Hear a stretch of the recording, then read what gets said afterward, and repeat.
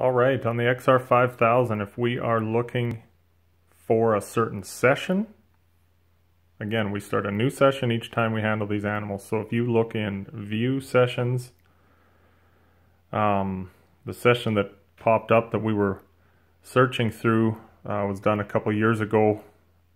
This is a customer of ours, quite a few head of cattle. There was 436 steers. He put that into the session name.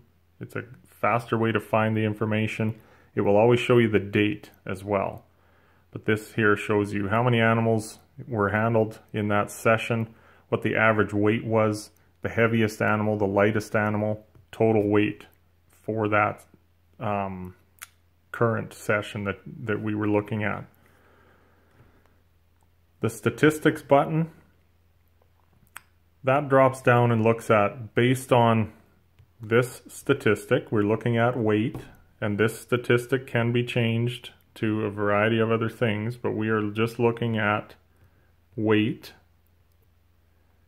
You can actually break it down and to look at the sire of those steers, which pen they ended up in, how many animals were in each pen, what percent that works out to based on the number of animals in the pen, how many percent came off of a certain sire, the average weight, the heaviest and lightest of each pen. So you can really start utilizing that to make some of these breeding decisions. You can tell here how some of these cross bulls were really adding some heavy weights to those cattle. You know, 20% of that pen number 9 ended up 88 calves ended up in pen 9. Their average weight was 1,045. So, you know, the more information you capture in these scales, the more you're going to get out of it. You can look at different statistics if you would like. You just change that. If you wanted to look at average daily gain, you know, it breaks it down that way too, which are gaining the most. Again, which animals ended up in which pair, or which pen, sorry. Session animals, this is where you can actually look at each individual critter, and you can just drop down and see some of these weights. Now these daily gains, this looks extremely high. What probably happened here is some initial weights were taken and we didn't quite start a new session at the right time. So it's trying to figure out what it weighed last time based on what it weighs today. And that's could possibly skewer that daily gain feature there. But current weight is correct.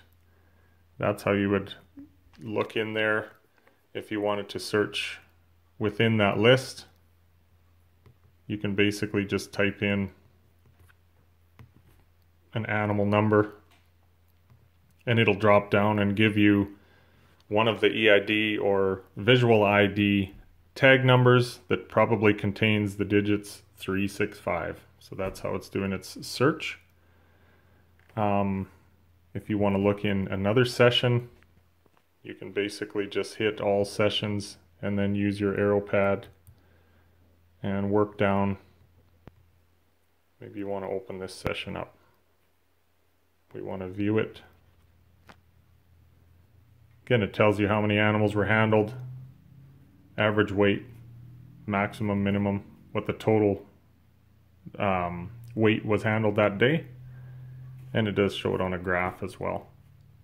The options key lets you automatically go and start a new session from where you're working, or maybe you want to shortcut back to your all animals list, or the settings key that will allow you to further program this scale.